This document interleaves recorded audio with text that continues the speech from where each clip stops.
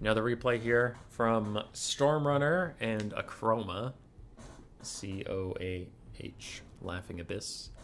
That is Stormrunner, I believe. Lizardmen, Tomb Kings. Krokgar and a Skink Oracle. Versus Khalida and a Bone Giant. Alright, that's a little odd. We have 2 Chameleon Stalkers in the distance for the Lizardmen. We do have a Quaddle, plus the Skink Oracle with Flock of Doom, Earthblood, and Harmonic Convergence. Krokgar, Hand of the Gods. A whole bunch of Saurus Warriors, and 2 Pterodons with Fire Leech Bolas.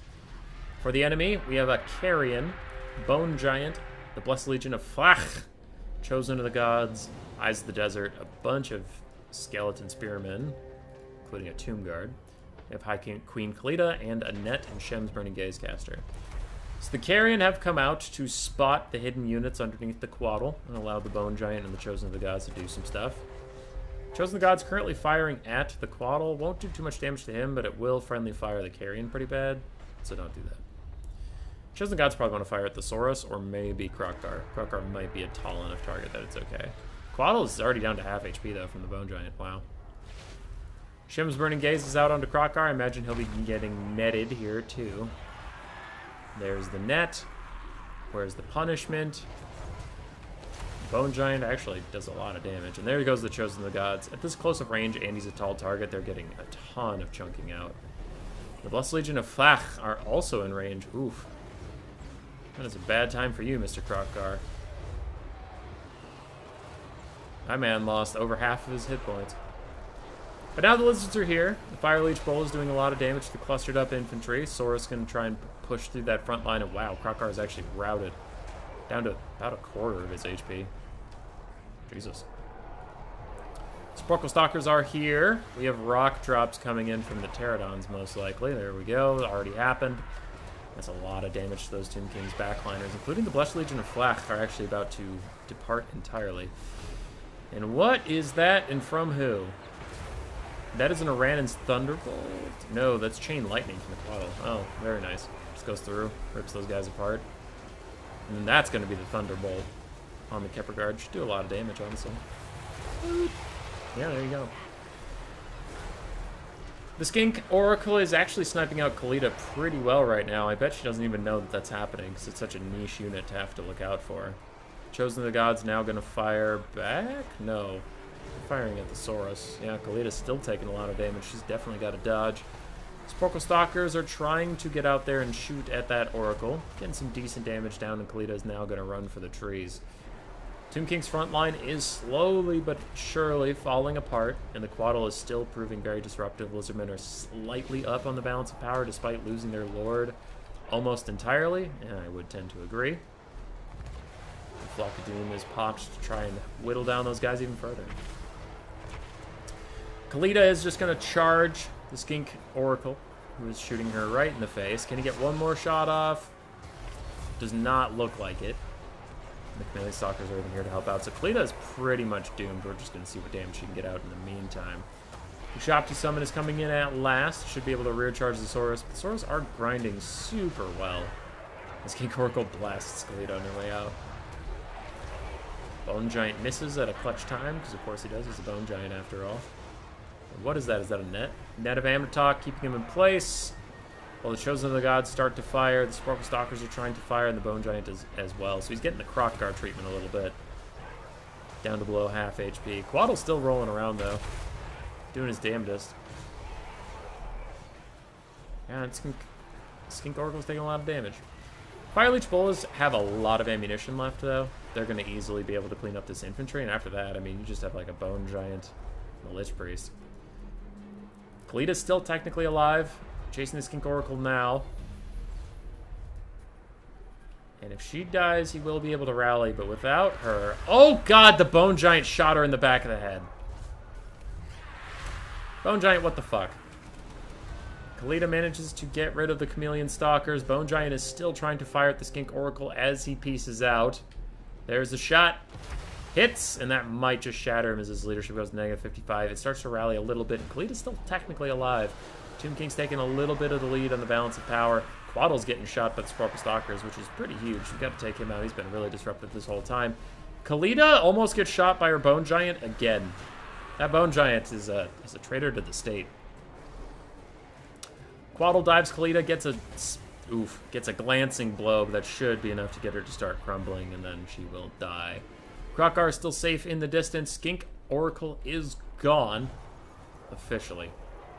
Net of Amnitok locks the Quaddle in place right in front of the Chosen of the Gods. They're trying to shoot it at like point-blank range. Most of their explosive shots are going past it, but they're getting a little bit.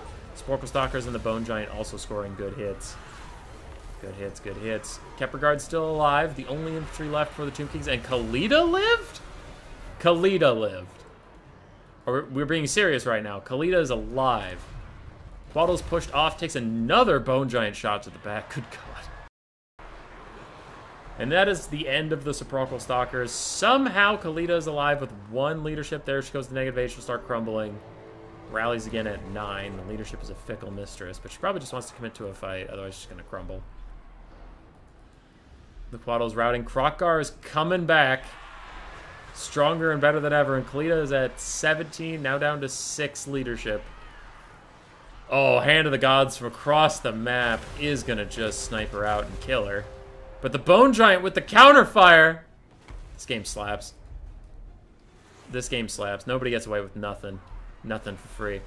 Krokgar routes. Swiftness of Issel going to increase his speed as he runs away. Bone Giant. Oh, he was lining up the shot. He was going to get him. If Krokgar comes back and then routes one more time, he's going to shatter, though. Bone Giant's still fighting. Quaddle's also trying to come back to the fight, though. The Shim's Burning Gaze is going for his ass. There it is. 15 health for the Quaddle. That guy's done. That guy's done. Krokgar is back, still hiding in his trees for the leadership of the Tomb Kings. Not the Tomb Kings. Leadership of the Lizardmen hold. Shim's Burning Gaze caster is starting to ride out there. Looks like he has business with Krokgar. One Shim's Burning Gaze should be able to rout that guy once and for all. Kepperguard are admirably fighting. Are you serious? The fucking Quaddle's back with 15 health. Anyway, Kepperguard are fighting admirably, but against Saurus and with these Fire Leech bolas raining down him, that's just not going to work. Krokgar is killed by the Shim's Burning Gaze, and that is important because you take a bigger leadership hit for him dying than him running away. That finishes off the Quaddle, gets it to shatter. We are starting to get terror outs in from the Saurus warriors. Bone Giant's trying to line up a shot on those flying Pterodon riders who are killing the Kepperguard. Here he goes. Kills one of the Bonos. Not super impressive, but it's something. I'm going to play at ×2 speed as we do have a slow grind on our hands, it seems. Kepperguard will be killed at last. There they go. Bone Giant's still fighting. We have a lot of Pterodons left, and they honestly still have a good amount of ammunition. Net of Amnitok going to lock them in place, but there's no follow-up. Bone Giant's still trying to grind through all his infantry. It's really not working out. The Fire Leech Bulls are actually doing more friendly fire than good. Bone Giant starts to crumble a little bit. Bounce power's tipping in the favor of the Lizardmen. More terror routes for their Saurus. If they can turn into real routes, maybe they can start getting some shatters. Bounce power tips further against the Tomb Kings.